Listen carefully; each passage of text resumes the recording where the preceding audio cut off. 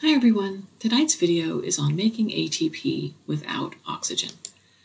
So let's look at how cells make ATP in the presence of oxygen as a quick review. So the energy in glucose is in the electrons. Those electrons are picked up by NAD and FAD and brought to the electron transport chain. They drop off their electrons in the electron transport chain, and then the energy of those electrons moving down the electron transport chain is moved to pump hydrogen into the intermembrane space, forming that hydrogen gradient. That hydrogen gradient is then used to make the ATP synthase spin when the hydrogen moves from the high concentration intermembrane space to the low concentration matrix. The energy of the ATPase spinning allows ADP to add a phosphate and form ATP.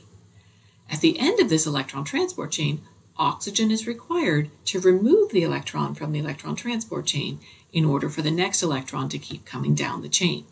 When oxygen picks up that electron, water is formed.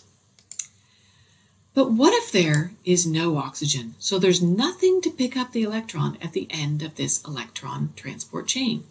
That's going to mean that this electron holder is not going to be able to accept another electron from the previous electron holder. In fact, the entire electron transport chain will get full of electrons. It will be clogged. There will be no more electrons able to be dropped off at the electron transport chain because they're already full. If NADH and FADH2 have nowhere to drop off their electrons, then NAD plus and FAD are not generated. NADH and FADH would just sit here holding onto their electrons, having nowhere to drop them off. What's this going to do to the electron transport chain? Well, with no electrons being added and moving along the electron transport chain, no hydrogens are going to be pumped. So we're not going to end up with any hydrogen gradient. There will be an equal number of hydrogens on each side of the membrane.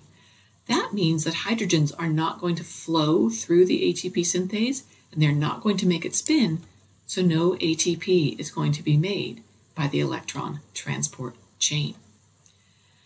What I want to talk about more is the fact that if NADH and FADH2 cannot drop off their electrons at this electron transport chain, there will be no more NAD plus and FAD regenerated. So in addition to the electron transport chain stopping, what's going to happen to the Krebs cycle and glycolysis? Well, the Krebs cycle requires NAD plus and FAD for several of these reactions to occur. These reactions require that there's NAD available to pick up electrons to form NADH to form the product of each of these reactions where an electron acceptor is required. Without these electron acceptors, because there was no oxygen to pick up the electron at the end of the electron transport chain, NADH and FADH2 had nowhere to drop off their electrons. They have no more NAD plus and FAD to come pick up electrons. The Krebs cycle is going to stop. What about glycolysis?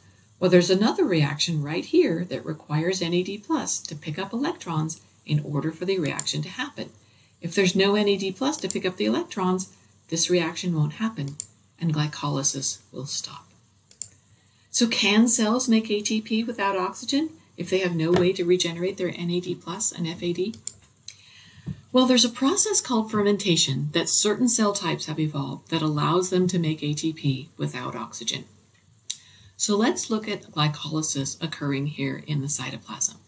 Normally, we have NAD plus picking up electrons from this reaction, and that forms NADH.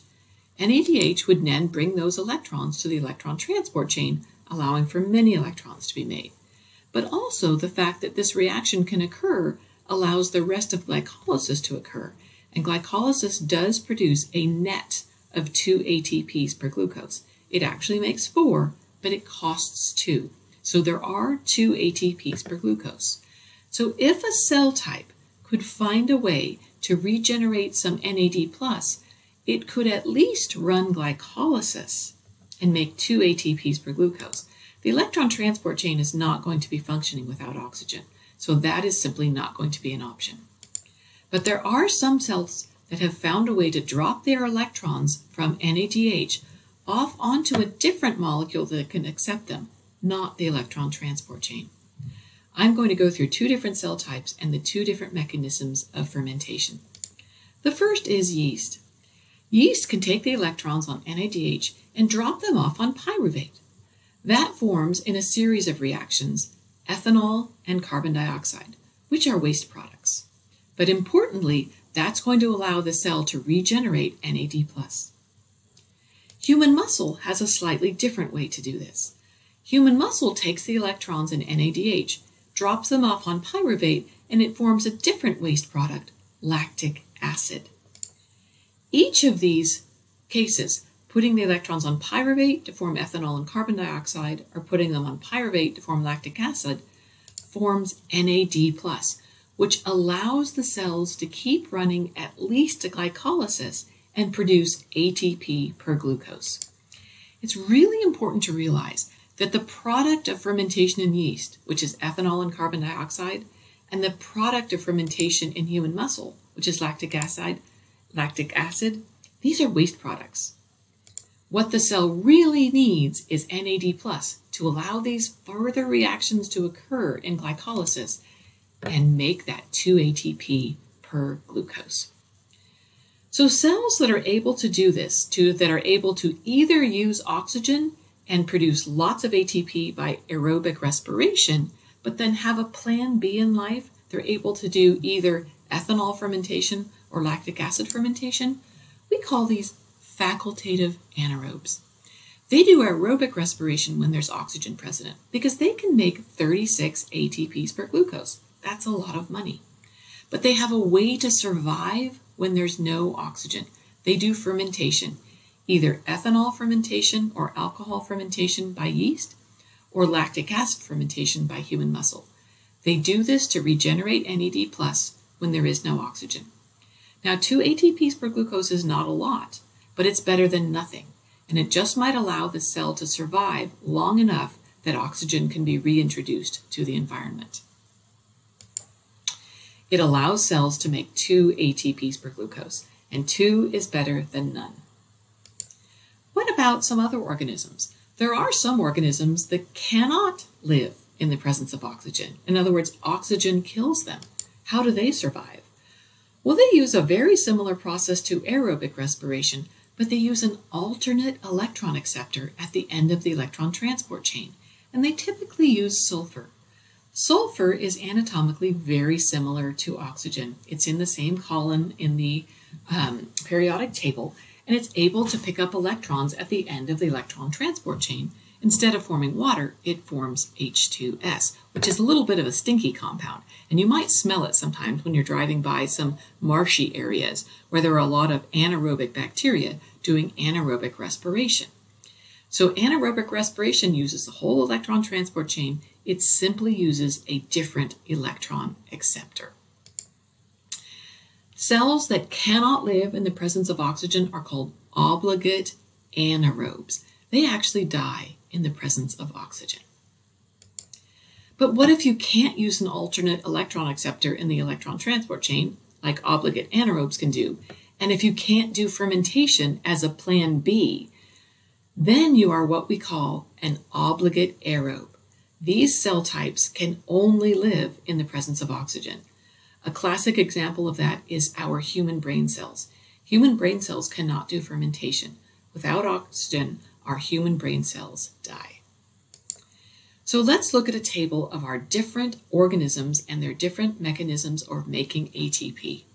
If a cell is an obligate aerobe, then it uses aerobic respiration when there's oxygen present, but it can't do any metabolic processes when there's no oxygen. These cell types will die without oxygen, and a classic example is the brain. Obligate anaerobes actually die in the presence of oxygen, and they can perform anaerobic respiration using alternate electron acceptor at the end of the electron transport chain, and this is what they do as their only metabolic process. Facultative anaerobes have a plan A and a plan B in life. When there's oxygen, they do aerobic respiration, and they make 36 ATPs per glucose. However, if the oxygen is removed, they can survive for a short time doing fermentation and producing 2 ATPs per glucose. They can only survive for a short time because the waste products that they produce in the process of fermentation are actually toxic to these organisms. So alcohol actually kills the yeast when it reaches a high concentration. And lactic acid builds up in your muscle to feel that burn when you're running, and it makes you have to stop because you simply can't keep going on only 2 ATPs per glucose. Some common misconceptions that I often see students make. They have a hard time telling the difference if given information between alcoholic and lactic acid fermentation. So if you're given information on what a cell is doing, and for example, if you're told, well, it's not using oxygen, but it is producing CO2, then you're going to have to assume that it's doing alcoholic fermentation, because alcoholic fermentation produces carbon dioxide along with alcohol. Lactic acid fermentation does not produce carbon dioxide. So that's a good way of telling these two fermentation processes apart. Another common misconception is that anaerobic respiration is the same as fermentation. And in fact, there are a lot of YouTube videos out there calling these two the same process, and that's simply not correct. Anaerobic respiration uses the electron transfer chain. It simply uses a different electron acceptor at the end of the electron transport chain. Fermentation, organisms that do fermentation only use glycolysis, and they're only able to make the 2 ATP per glucose. And then another thing I just want to point out is the ethanol that is produced in alcoholic fermentation and lactic acid that is produced by human muscles in lactic acid fermentation, they're waste products. The desired product is NAD+, which allows glycolysis to keep happening. As I said, when alcohol reaches a certain level, it eventually kills the yeast. And the lactic acid is the burn you feel in your muscles when you are short of oxygen. So that's all for tonight.